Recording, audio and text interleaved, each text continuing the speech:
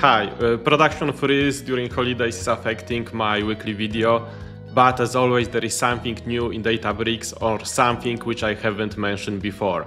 My topics for today include: first, the most significant update, which is direct mode in asset bundles. Second, Databricks Assistant Agent mode is in public preview. Single-use refresh tokens, partition column changes, and a few updates to dashboards. So let's start. Okay, we are in Visual Studio Code, and here is asset bundle. So let's deploy it. Databricks bundle deploy, classic command, and till now always the state in Terraform were created. So Terraform was default deployment mode. I think thanks to the fact that Terraform was used, it was faster to create Databricks Asset Bundle projects. But now when the project is mature, there is new direct mode without Terraform. It's solving few problems. For example, one problem is that in enterprises you have to whitelist firewall to get Terraform. Also, there is quite overhead, so it can be much slower than direct mode. And there are a few others improvements which I will show you. So let's wait for our deployment. Okay, deployment is complete, and we can see that Terraform state were created. And now we have command Databricks bundle deployment migrate, which will create direct mode, which has really simple states, which is just in JSON file. So let's migrate it. And after migration, I will perform clean deployment to workspace. So we'll see what was deployed there. We'll look to the state. Of course, here on our local machine, we still can see Terraform because we can always undo the migration. Okay, migration is done, and I deleted previous deployment from the workspace. So we are making a new clean deployment. So let's get started, not migrate, but deploy. So let's look at the workspace, how new direct deployment state looks. So here we have bundle folder with state.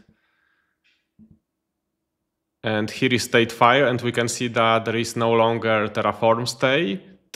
We just have few JSON. And for example, resources JSON is really simple. So we can look at it. So we can see here every resource and ID assigned. So also it's easy to get again information from that JSON files. It's a really nice structure. There is also metadata file. We can look here, and also it's deployment file with details of the previous deployments, so it can control state.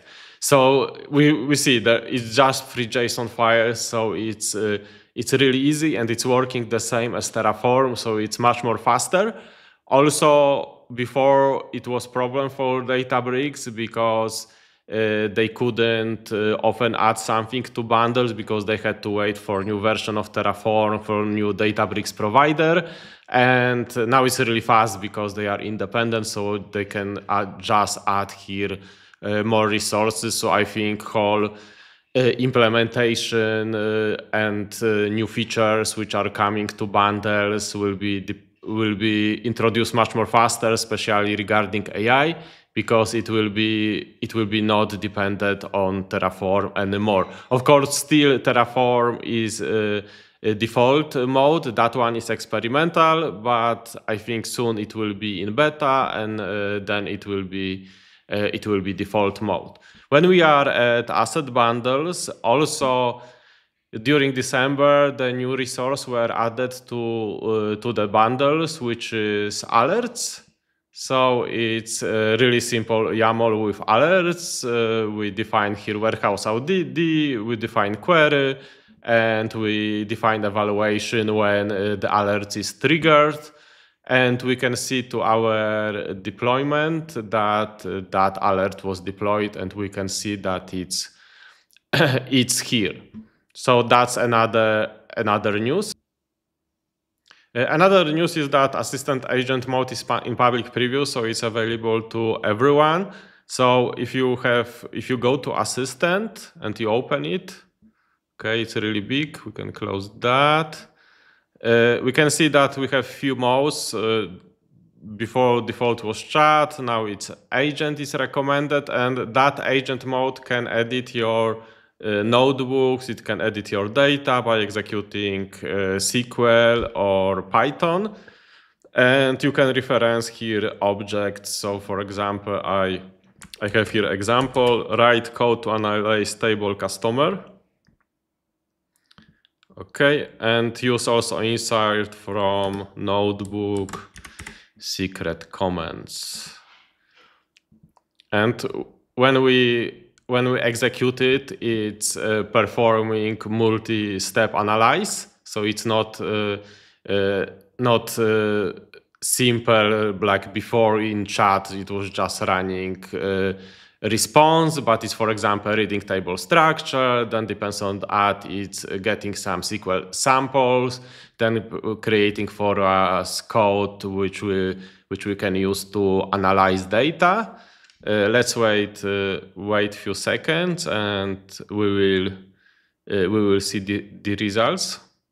So we can see that it took the samples. Now it's starting editing a notebook to perform some analysis of our data, so we can use in our projects. We can see that it's showing more and more, and editing more and more cells.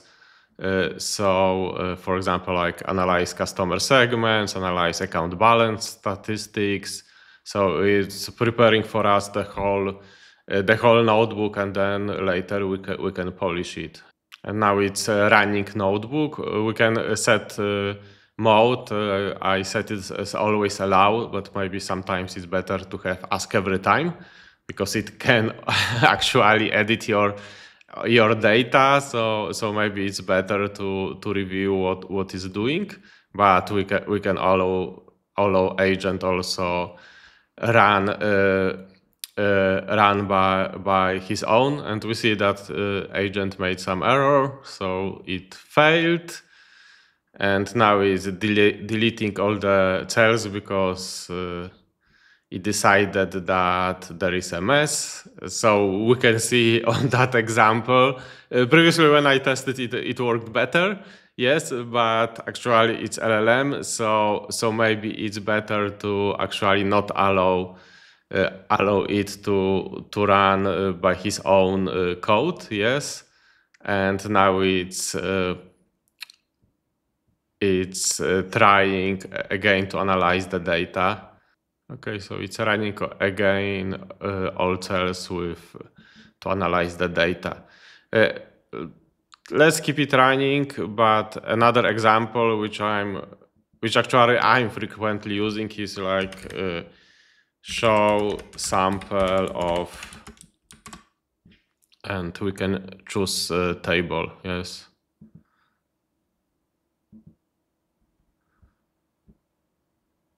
Okay, still finishing the previous one, and also it shared with us what the agent analyzed about our data.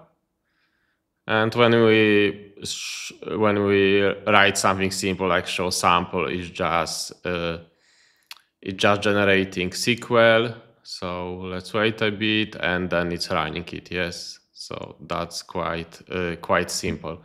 So and also in the end it wrote some additional information.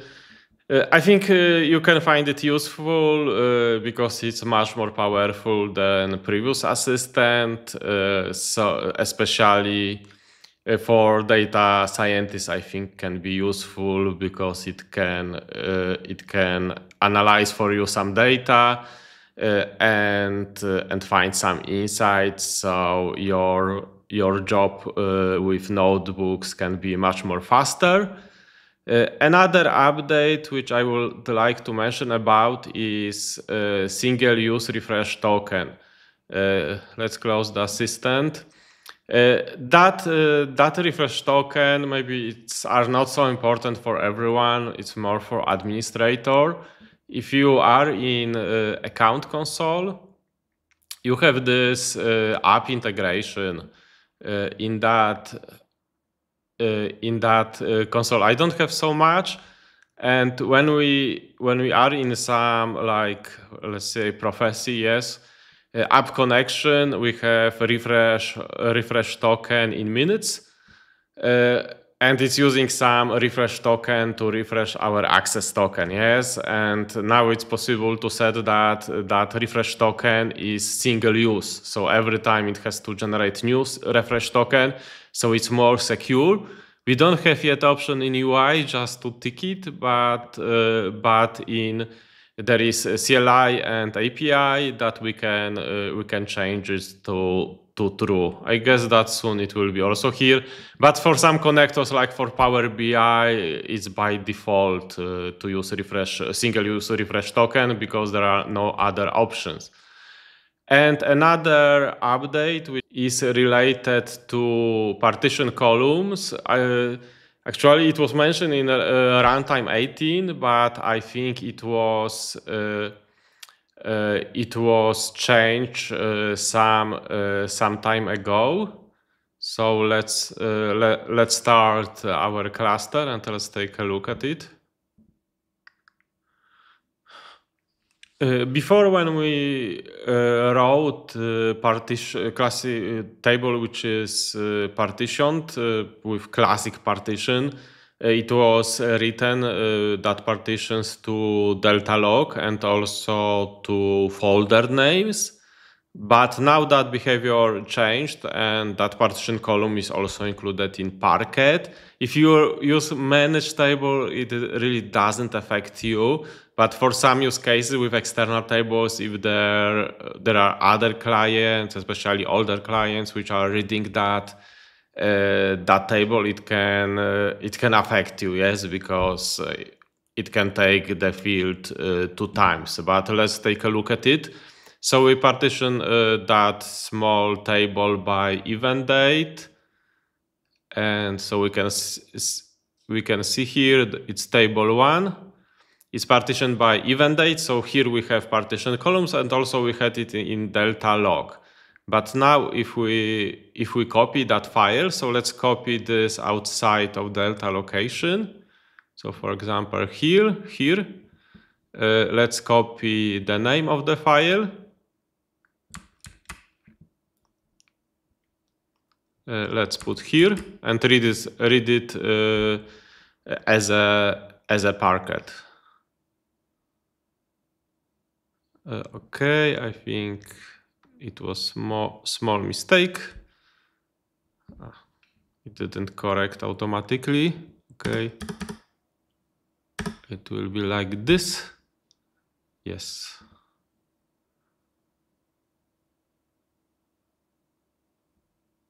Now we can see in Parquet file that here we have also the event date column.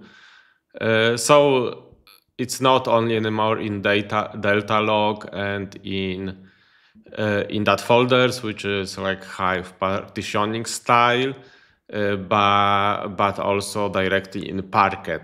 It's mentioned in runtime 18 that it was introduced, but actually I checked all the runtimes as well, and it's also there because I think it's the part related to Delta library actually. And the reason I think it's good that that field is here because often it's faster to retrieve it from Parquet, and also this way it's compatible with Iceberg. So I think the merge of 2 formats is coming, because that small things which were different between formats are now merged to the same standard. And our last update is related to dashboards. like every week there are some improvement in dashboard, but let's look to few which are quite nice. So I will click edit draft. Now we can set labels to specific field. So instead of auto, we can change it to different field or different expression.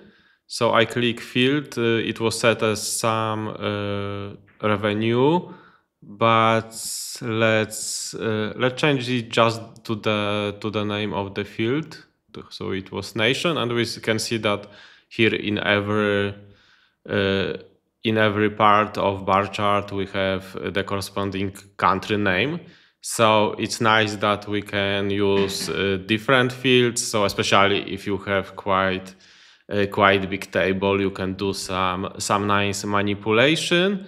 And other update is related to sorting. So for example, when we have x-axis, yes, that one, we can sort it by different field. So for example, we can have a few fields which explaining the same like segment. So for example, here we can sort by something else like customer ID or total customer revenue. So it's offer quite nice flexibility to charts, because for me the biggest issue always is that I want to do something with charts and then I cannot, and it's frustrating. So this small option is adding more flexibility how you can design your chart. Yes. And the last update is related to, let's see, published version. It's related to scheduling. If we create schedule in the list of subscribers, we can also add a destination and newly supported destination in Microsoft Teams. So if you register in your workspace Microsoft Teams webhook, you can send image with your